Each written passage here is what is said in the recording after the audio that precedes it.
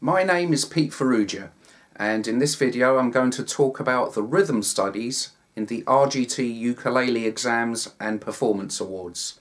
I have here the exam handbooks, which are available from booksforguitar.com as well as your local RGT tutor. The exams start at initial stage and currently go up to grade 3. They cater for different kinds of player, whether you like to play fingerstyle patterns, single note melodies, and of course those who prefer just to strum chords.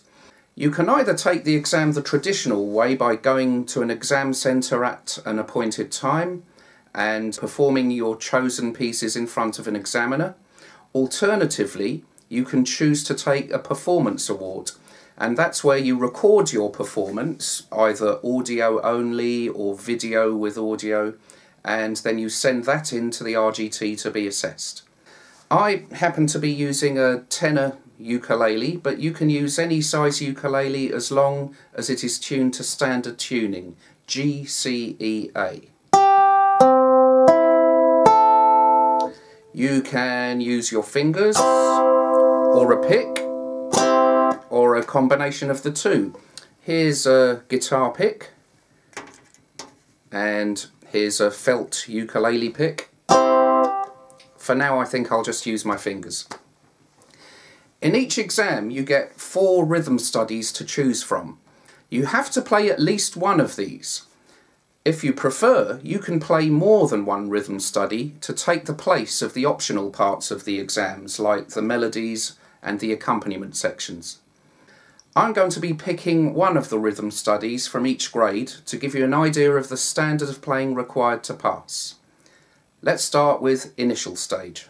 In the initial stage exam, the chords are limited to these 4: C, F, G, and A minor.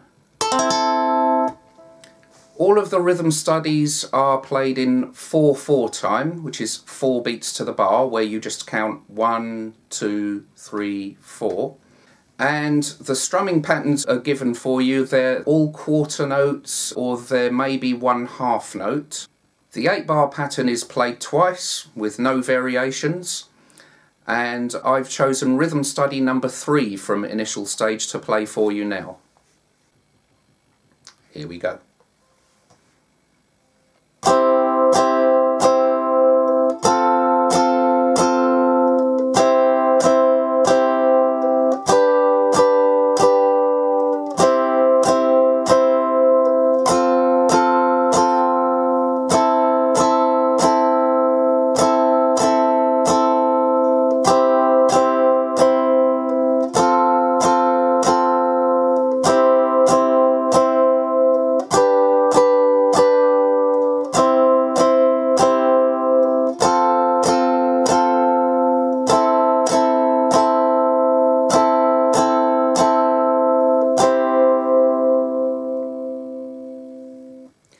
Notice that the final bar, in which I played a C chord, you're required only just to strum the chord once and let it ring. The particular strumming pattern on that rhythm study was 2 quarter notes followed by 1 half note. So if I play that along with a count, it's 1, 2, 3, 4. When you play that rhythm study, make sure that your half note does last for the whole of beats 3 and 4. Don't be tempted to move your fingers away from that chord to get ready for the next chord before the chord has finished ringing throughout beats 3 and 4. On to preliminary grade. This is the same as initial stage, except that in addition to 4/4 time, you also get 3/4 time. Some people call this waltz time. This is where you count 3 beats to the bar. 1, 2, 3. 1, 2, 3. There are some extra chords that you need to know, which are D minor and C7 and G7. And the strumming patterns now include 2 8th notes. So when you're counting 3/4 time, for example, you have to include the half beats. You have to count something like 1 and 2 and 3 and, so that you cater for those eighth notes. And I'm going to play rhythm study number 3. Here we go.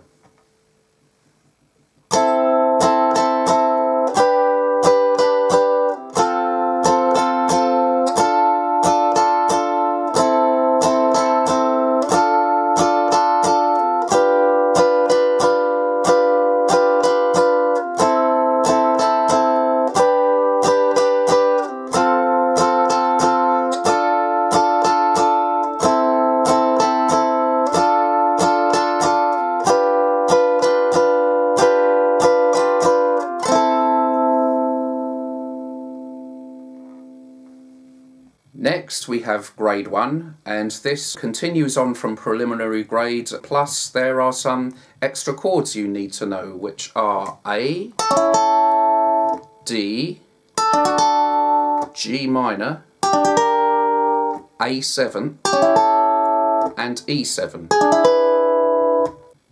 The strumming pattern will now include 4 eighth notes, and from this grade onwards you get to play your own variation of the rhythm pattern on the repeat section. So in the first verse, in the first 8-bar section, you play the rhythm pattern as it's given to you in the book, but in the second verse, in the repeat section of 8 bars, you then get to put in your own rhythmic variations to that pattern, which could either be the same variation throughout the whole 8 bars, or you could have more than one different kind of pattern that you bring in. Doesn't have to be on all of the 8 bars, you could put it in on just some of the 8 bars, it's up to you.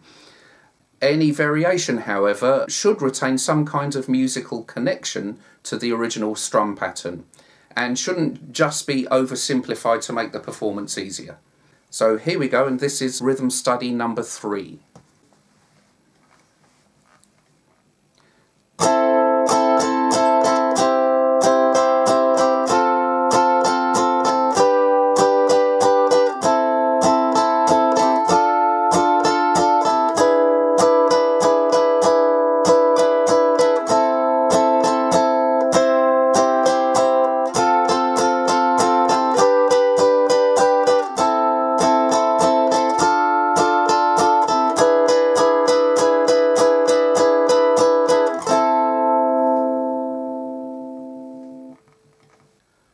On to grade 2.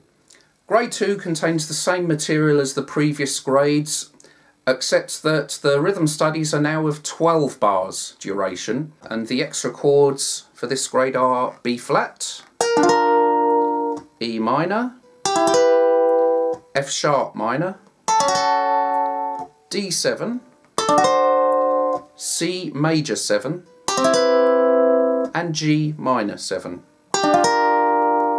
The strumming pattern now includes 1 dotted quarter note or 2 accents. The variation on the repeat should be freer or less repetitive. The more musically effective the variation used, the higher the mark that may be awarded. That's what it says in the handbook. I'm going to play rhythm study number 3, which includes a dotted rhythm. Here we go.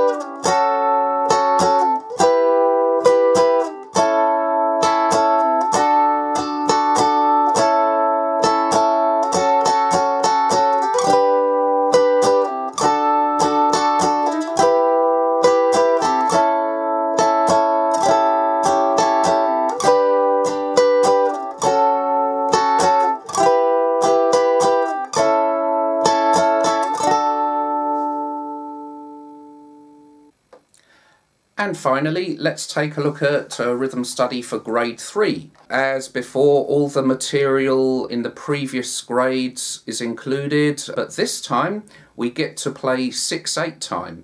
And of course there are some extra chords, which are B minor, F minor, D major 7, G major 7, B7, E minor 7 and E diminished 7. The strumming pattern will now include at least 2 16th notes and 1 split bar, where you get to play 2 chords in 1 bar. So I'm going to play rhythm study number 3, which is in 6/8 time, and it contains 16th notes and a split bar. Here we go.